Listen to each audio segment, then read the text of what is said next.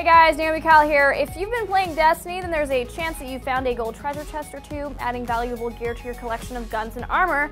Well, there's 5 gold chests on each planet, and guess what? We know where they all are.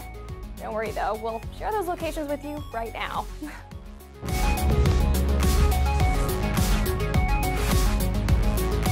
First up, let's take a trip to Earth. The first gold treasure chest can be found between the Steeps and the Divide. Go into the building and it'll be sitting on a bench. Next, head into the Dark Within mission. In the location where you fight the wizard, hop on top of the little structure and you'll find it tucked away in the corner. When heading to the Forgotten Shore, you'll pass a little cave, hop in to find the next chest. If you continue following this path to the left, you can find a little overlook. Jump down onto the cliffs below and you'll find another gold chest. The final chest can be grabbed during the Devil's Lair strike mission in the last room where you fight Sepix Prime. Below where he initially appears, you'll find a chest tucked away by a pile of bones. Now let's head to the moon. I've heard wizards are from there. The first can be found on your way to the Hellmouth.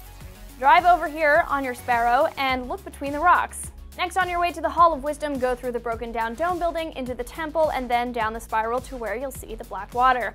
If you follow it around, you'll see a chest in the corner. In the story mission, The World's Grave, you can grab a chest near the end of the mission. It's by the spawning pool sitting on a ledge.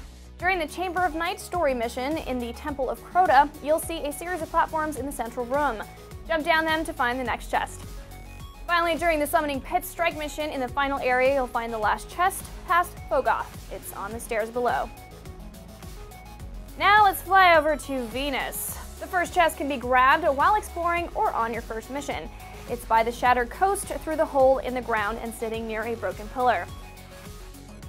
In the N-Gen branch, you can find a small office on the right filled with cubicles. Look in them and you'll find the next chest. In the Canvas 9 area, you'll see a large waterfall. In the bunker, the furthest away from it, on the other side, you'll find a chest tucked away in the corner. The last 2 can only be found during the Scourge of Winter mission. The first is located on top of some cliffs in the Winter's Lair area. The last chest can be found on the big ship near the end of the mission. Head to the bow of the ship and you'll find the last treasure chest. Last but not least, Mars. The first chest on Mars is pretty easy to find. It's in this little bunker sitting on top of some crates. Nice.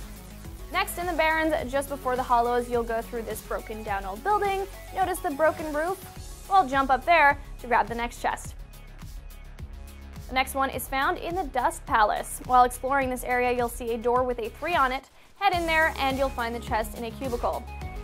In the Iron Line area, where you fight a ton of the Cabal, you can find the next chest. From the big door, hop up on the pipes to the left, get on top of the platform up top, jump across to the other one, and you'll find the chest in the corner. The last chest can be found during a mission called a Rising Tide.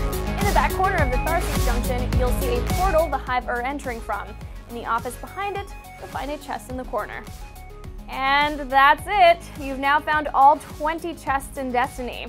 Is there anything else you've been dying to find out about Destiny? Let me know in the comments below. We'll keep exploring and finding new tips and tricks to bring your way. For IGN, I'm Naomi Kyle, and thanks for watching.